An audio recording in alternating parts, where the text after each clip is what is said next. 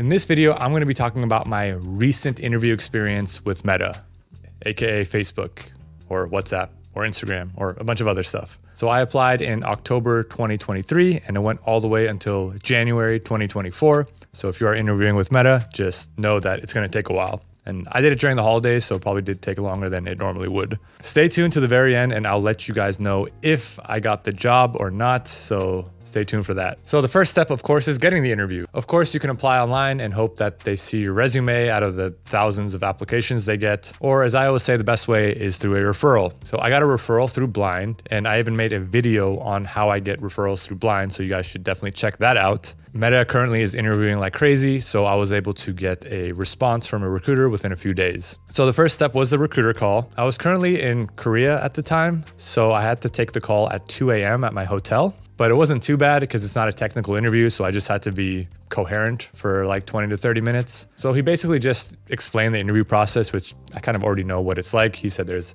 a phone interview followed by 4 on-site interviews. And if you pass the on-site, there's a team matching phase. And then after that, you get the offer. Every coding interview at Meta has 2 problems, usually around the medium lead code difficulty, and you have 45 minutes to solve them. So it's all about speed with Meta, which I kind of prefer 2 medium problems over 1 really hard problem. However, with the medium problem, since you only have like 15 to 20 minutes, if you go down a wrong path or you get stuck, you're kind of screwed. So one cool thing they offered is that I could do a mock interview with a Meta engineer. So I was still in Korea, so I had to take the interview at like 7 a.m., but it wasn't too bad. So the 2 questions they asked were lead code number 112 and lead code number 79. These are both very similar. They're both recursive depth first search problems. I kind of wish they'd change it up a little bit, but they're problems that I'd seen so many times that I was able to pretty easily solve it and I got good feedback. So I was like, man, if all the questions are this easy, I'm gonna be fine. They weren't. I will say that Meta has the most organized interview process out of any company I've interviewed for. They even have their own portal where you can see exactly where you are in the interview process. You can email your interviewers or anyone you've had contact with. And there are a lot of learning resources on there. So I always felt like I was in the loop, unlike somewhere like Google, which has a horrendous interview process with the recruiter just ghosting you out of nowhere or misleading you. So I do appreciate that about Meta. All right, so my technical phone interview was scheduled for the end of November. For prep, I was doing lead code all day, every day. I did like 100 to 150 problems, and now I'm basically sick of doing lead code. I haven't got a 100-day badge, which I didn't know was a thing, but now if I ever comment, there's a little badge next to my name. So kind of a big deal. So I studied the top 100 Facebook tagged lead code problems. There are also 2 YouTube channels that I followed to verify that I had the optimal solutions. The first one is NeetCode, which I'm sure a lot of you are familiar with. And another one is Cracking Fang. This channel isn't as big, but the guy that runs it works at Meta. So I feel like I got a really good idea of what an interviewer there was expecting. So both problems that I got in the phone interview, I had seen and solved before. The first question was a problem that I had gotten at an Amazon phone interview. And at the time, it was the first time I'd ever seen it and I failed. This time I was more prepared, so I was able to solve it and run through some test cases. The second question was a problem that I had recently solved on LeetCode. However, there was one follow-up question that he asked that I wasn't able to give a great answer for. So I left that interview feeling pretty good, but there was still a chance that I would get rejected. For phone interviews, they give you a response within 48 hours. I think mine was like exactly 48 hours after I got an email saying I had advanced to the next round. So I had the on-site interview about a month later at the beginning of January because they don't interview the last 3 weeks of December,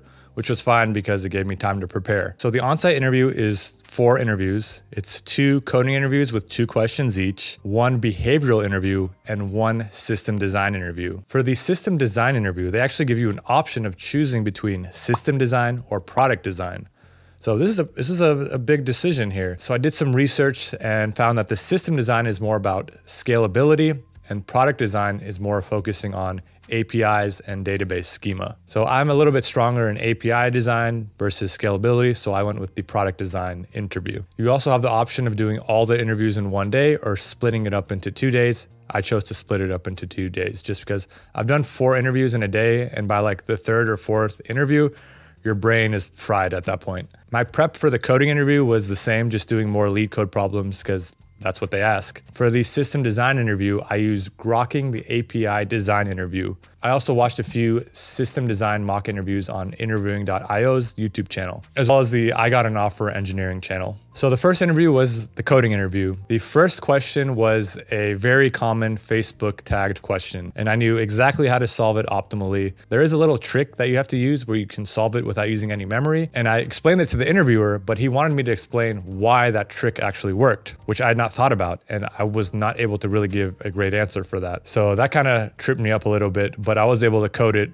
in a few minutes, and he was pretty happy with it. The second question was also a question I had seen previously. However, the night before my interview, I looked up this specific question and saw that I wasn't solving it in the most optimal way. So I kind of looked up how to solve it optimally, but I was like, what are the chances I'm going to get this question? Well, I got that question. I went to solve it. I got stuck, and then I just kind of froze up. And like I said, if you freeze up in these interviews, you only have a couple minutes to get it back. Unfortunately, I wasn't able to come up with the solution. So I was feeling pretty down after this interview because I was like, I have 3 more interviews. Did I already get rejected? But I had another interview 15 minutes later, so I had to kind of put it aside and get myself focused again. Second interview was system design. It was to design a very common system. I signed an NDA, so I can't give away any of the questions, but it was a question that is covered on Grokking the API design interview. However, I kind of forgot how they solved it in that course. So I felt like with this interview, I did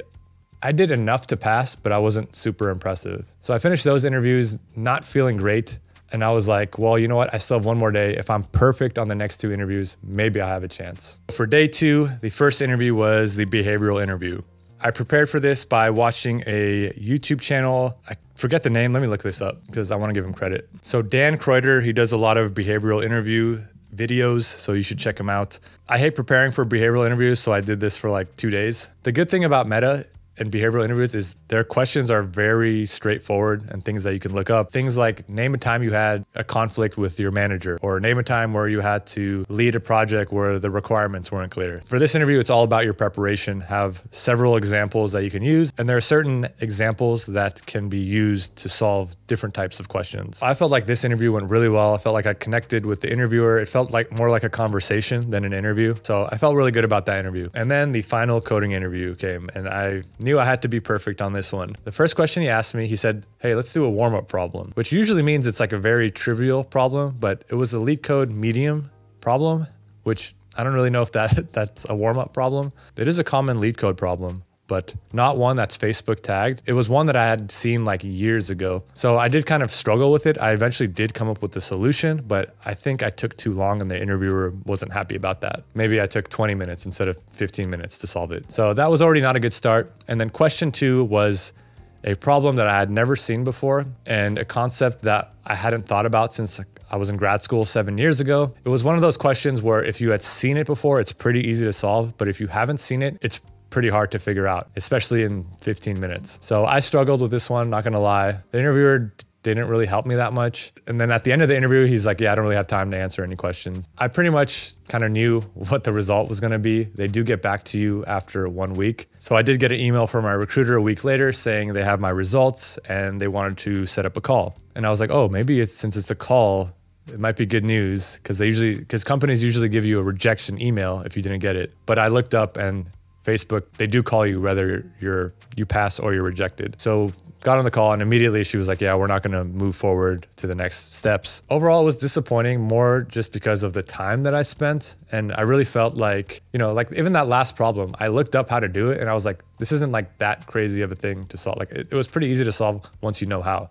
So I didn't feel like I was technically incapable. I just feel like, I don't know, I didn't perform well, but this was the most I've ever prepared for an interview and I tried my best. So at the end of the day, I couldn't be too upset. If you fail an on-site interview with Meta, you have to wait 1 year from your phone interview to interview again. And it's already been like 4 months since my phone interview. So it'll be here before I know it. So yeah, that was 4 months of interviewing. It was definitely a roller coaster of an interview process. But like I said, it was very smooth. They always kept me in the loop with what was going on. So I did feel like I had what I needed to succeed, but just didn't go my way this time. If you do have an interview with Meta coming up, good luck. Hopefully this video helps. Thank you guys so much for watching. Make sure you like the video. I mean, if you've watched it to this point, you probably liked it. As always, thank you guys so much for watching and keep on coding.